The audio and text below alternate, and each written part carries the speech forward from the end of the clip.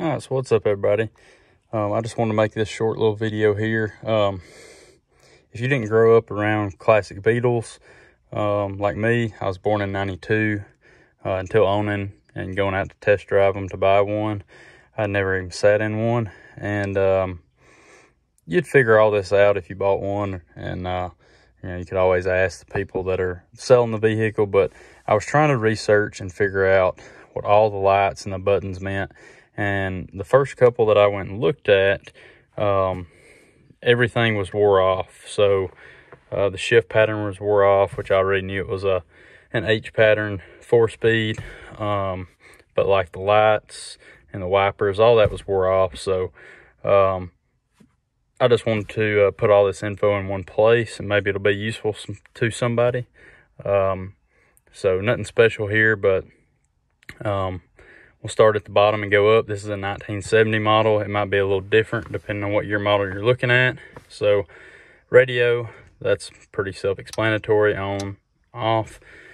Headlights are on the upper right here, and pull them out one click, you get the running lights. Pull them out two, and you get everything, full headlights and running lights. And wipers are here on the left. They're 2-speed. You turn it counterclockwise, one click. They'll come on low speed, 2 clicks, and you get full speed. Again, this is kind of the stuff you would figure out on your own. And I was able to Google and figure some of this out before going to look at a vehicle, but I couldn't really find all the info in one place. So if we come in here on the speedometer, so here you've got a light telling you got indicators on. It's hard to see with the glare on the glass through the camera. That one's a pretty obvious one. One that wasn't obvious to me was there's a light here, and that little symbol above it has got a G with a circle around it.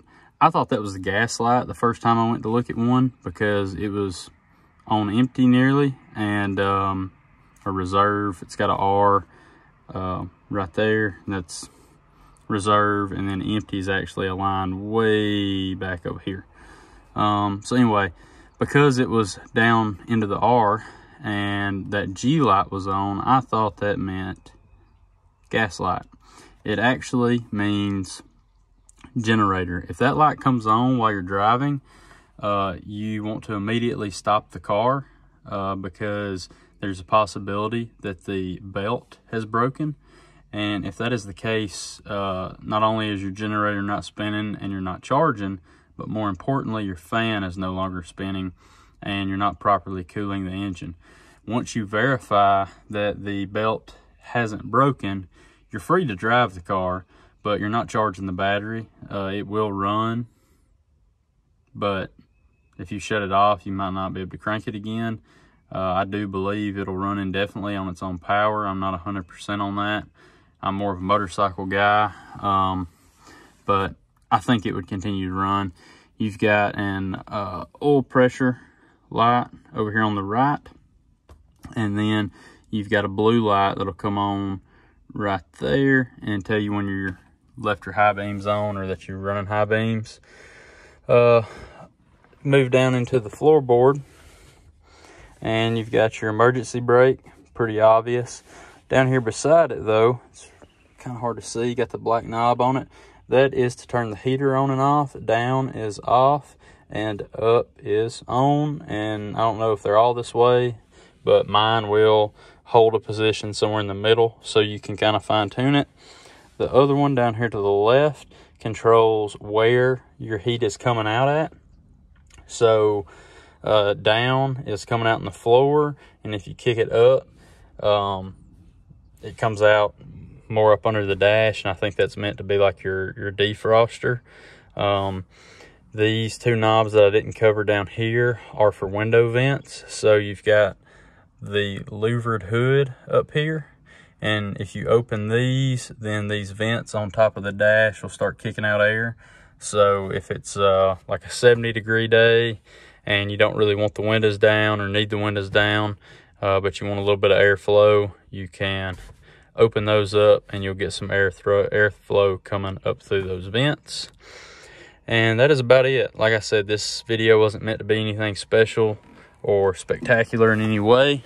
However, all that info I was able to gather online, but I was not able to gather it in one spot, which was, I don't know, just not great. I thought surely I'd be able to find someone giving like a cockpit layout. Here's the belt that I was talking about on the generator. It's the only belt you got. That generator's got a shaft running through it and drives the fan. So if that belt breaks, the fan's no longer spinning, you're not properly cooling your engine. So yeah, I wanted to put that out there for some younger people like me.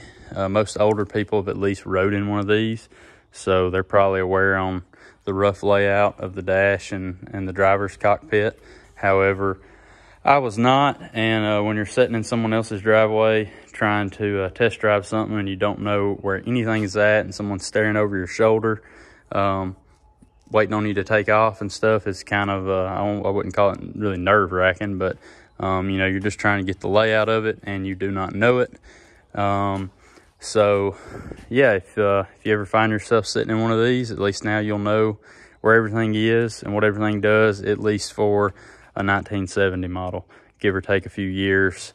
All the changes to these were probably minimal changes each year, so as long as you're around 1970, it's probably a pretty similar layout.